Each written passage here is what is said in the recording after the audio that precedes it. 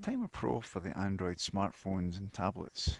It can be used with the use of your fingers, but I would really recommend that you probably consider getting a stylus. It's particularly useful, for instance, on the data collection screen. You can see down here, some of the areas down here are kind of tight. Um, Unfortunately, we're trying to do a lot of data collection on this one screen to make it easy for you. So it's not really lending itself to having big buttons. It would take too much space here. We want to make it as efficient as possible here. So when you're doing the start, it's a lot easier to use a stylus here, particularly if you want to do things like change the ratings. You can easily tap on it really easily with a stylus, a good stylus that is, and change the rating and continue there.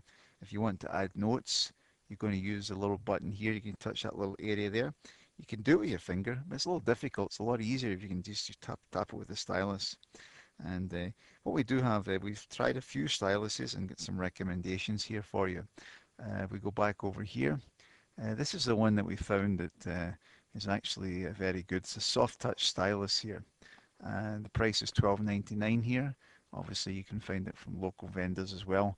You will find a lot of inexpensive ones on the market, but in our testing, a lot of these ones didn't quite live up to the expectations. This particular soft touch one was the one that was recommended by our AT&T store, and it has worked very, very well. So I would recommend the soft touch stylus.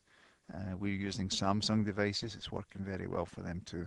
So again, if you want to make the data collection easy for yourself, uh, consider getting a stylus so that you can actually make the entries real simple directly onto the device, either the smartphone or the tablet.